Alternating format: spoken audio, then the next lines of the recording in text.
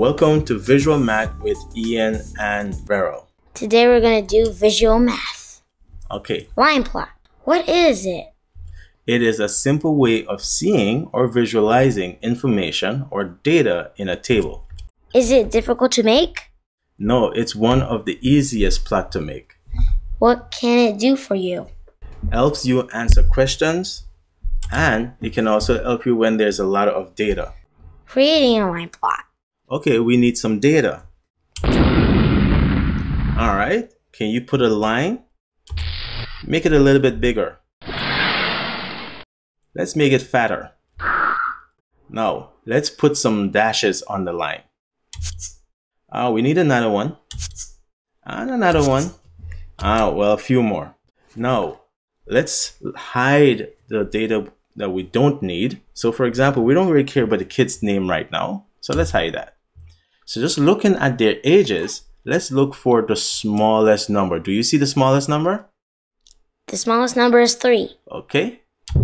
So let's put that on our line pad. And let's put some 5, numbers. 6, 7, 8, 9. Perfect. So now we have all the ages represented on our line. We started with the lowest number, the lowest age we had, which was 3. And we went up to the highest age we had, and that was 9.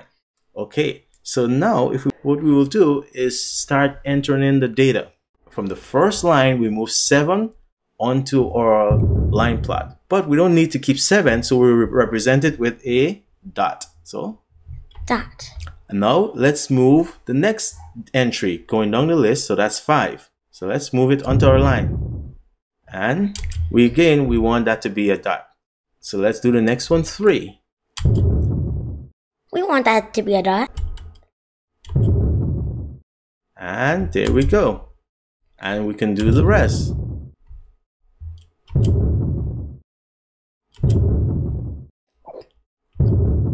And now we have all the data we need on our line plot.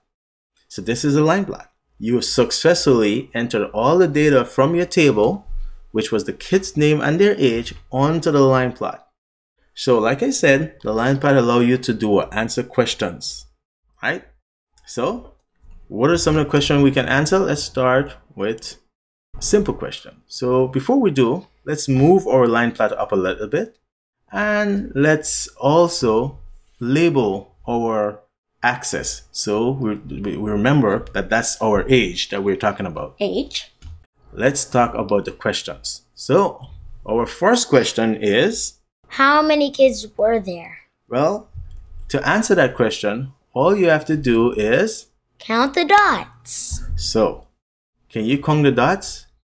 1, 2, 3, 4, 5, 6, 7, 8. All right, perfect. And that's our answer because each dot represented a kid.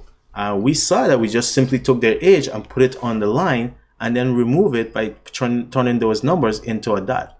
And so we can confirm this with our data.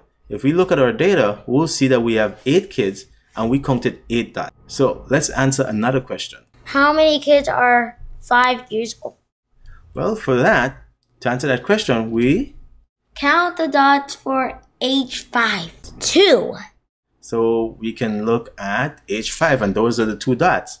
Another way of thinking about this is the ages that we don't care about, we can simply hide them. And so we don't care about dots for age 3 and 4, or the dots for age 6, or the dots for age 7, or there's no dots for 8, but no dots for 9. And so we can sort of hide them. Here we're just making them a little dull to see. Another way is we can put a box around what we're interested in. So here we've put a box around age 5 because we only want to see the kids who that are 5 years old. Yep. And so there is our answer 2.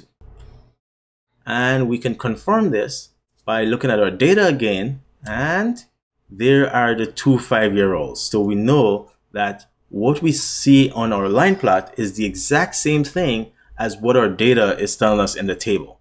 So we don't really need to keep the table around anymore. So from now on, we will do without the table because everything we need to know is on this line plot. Well, we should note that it doesn't tell us the kid's name, but we don't care about their name because we want to simplify the information. Another question could be, how many kids are 6 years or older? Very good.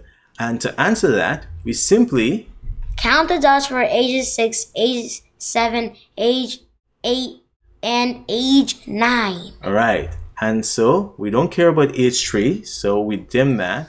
We don't care about age 4, that is dim too. And we don't care the ages for 5, so that is dim. And so if we put a box around the ages we care about, which is age 6, 7, 8, and 9, now we could count those dots. 1, 2, 3, 4. And we have 4 dots. And we were able to answer this with the line plot. So here's another question. Let's try this.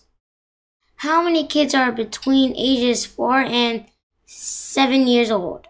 All right, so to answer that question, count the dots for age 4, age 5, age 6, and age 7. So we can put a box around the ages we care about, which would be the ages 4 to 7. 5, 6, and 7. And so we don't care about age 3, and we don't care about age 9. Oh, very good. We don't care about 9. So let's count the dots. 1, 2, 3, 4, 5, 6. There are 6 dots. So now we are ready to close. So do you understand now how to do a line plot? Yes. Do you think it was easy? It was easy. Do you think you're ready to do line plot in school now? Yes. Do you remember how to take the table and turn it to a line plot by looking at the smallest age? Yes. But a line plot doesn't have to be about age. We did age. It could be about anything, right? Yeah. Okay.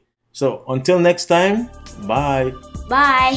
All right. All right. See you guys later.